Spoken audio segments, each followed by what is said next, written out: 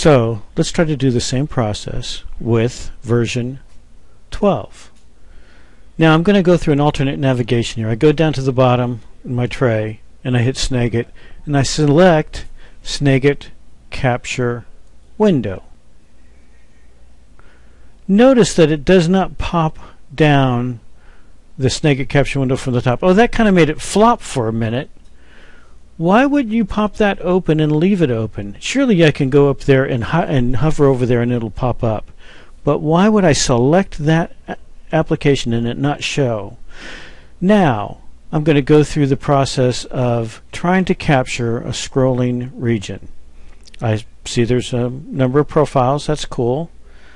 And so I'm going to have to go through and select a pre-built profile. If it's not there, I'm then going to have to build it. So even if the profile's there, I've now got to go through the process of setting up the profile. I come down here. Crosshairs aren't going to be of any help whatsoever here, and I didn't anticipate they would. If it was a normal region, then you could do the scrolling, but this isn't a scrollable region within a window. So you're going to need to use advanced scrolling. So I will have to pre-build a profile, as far as I know, within Snagit 12. I cannot do this on the fly. So let's go to Manage Profiles. Wait, I didn't want to do that. What am I doing here? Why did that bring up that dialog? That's kind of not brilliant.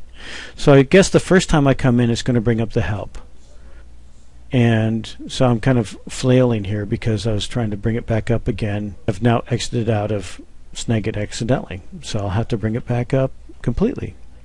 That's not the editor. Oops. So I bring back up Snagit 12. It does this flash pop thing, which is really annoying. So I do that through managing profiles. First time I'm in, it's going to make me go through this. Got it. So I'll simply say got it. And now this ghost dialog displays, which is kind of interesting.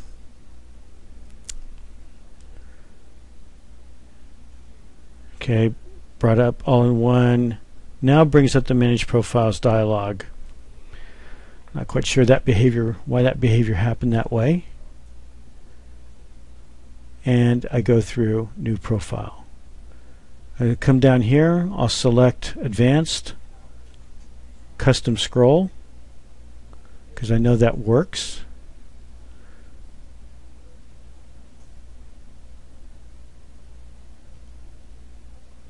I'll give it a hotkey.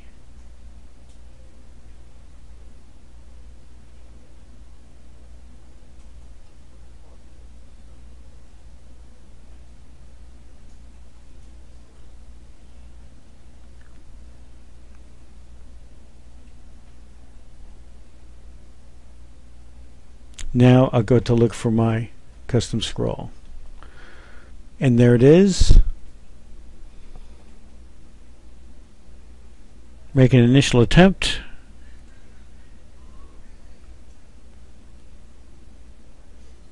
Failed. We'll try again. Oops, accidentally selected all in one. Didn't mean to do that. Custom scroll. There we go.